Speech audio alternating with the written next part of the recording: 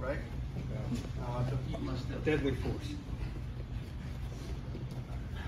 So now, the biggest issue will be if they're in this position. You have to break them down before you do anything, right? So if they have their elbows out, now, I don't know if it depends. If I push this way, I'm going to hurt their elbow bad. Like if I really jack it, I'm going to hurt their arm bad. If you pull down, you're simply breaking them down. All right. It depends like who you're going against. Right? And here's the thing: like people say like deadly force. But guys, if I ever decide to do like a PCP one day and go crazy, fucking shoot me. All right. Don't wait for deadly force. Like I don't under. It's crazy that you guys are put in these terrible positions, and they expect you not to do anything, right? But if I could control, I could control. I'm gonna get focused on my shoulders a little easier. So if I'm in this position, number one, keeping head position is everything. So if I'm here, keeping the head down, all right, that's key. Now,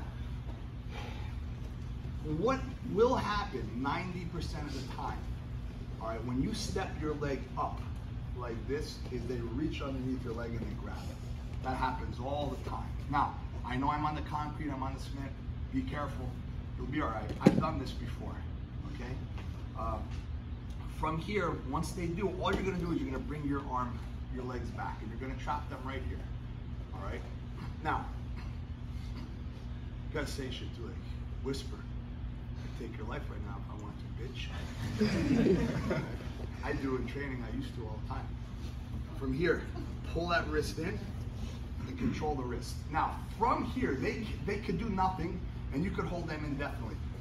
You ever get like a crazy puppy that just won't stop moving until like you hold that little motherfucker and eventually it stops? That's how people are, right? Eventually they will stop. He'll stop. Keep the head pushed down, keep them trapped. Now, if you can't get this arm, and I still have this here, that's still okay, all right? Just switch between the bicep and the head. Now, if you want to get them to the mat, to the ground, all right, this is gonna be very, very effective. It's gonna work every single time. I'm gonna bring my hands together. My elbow's gonna come behind the head, okay? And I'm gonna start pulling my partner towards me this way. From this position, my head's staying close to my partner. You don't have to Kimura, but you can get the Kimura grip. The Kimura is something that I like to call a positional submission. It's not just the submission, it's a position as well, all right? My partner cannot move from here. He cannot do much. I like to grab 4 fingers in, all right? I don't like to grab my thumb out. Keep them here. Don't bring them flat to their back. If you bring them flat to their back, they could bite, they could spit, you know, they could do a bunch of different things. But if you keep them here, they can't do much. Pressure into their head, not into their neck, right into their ear.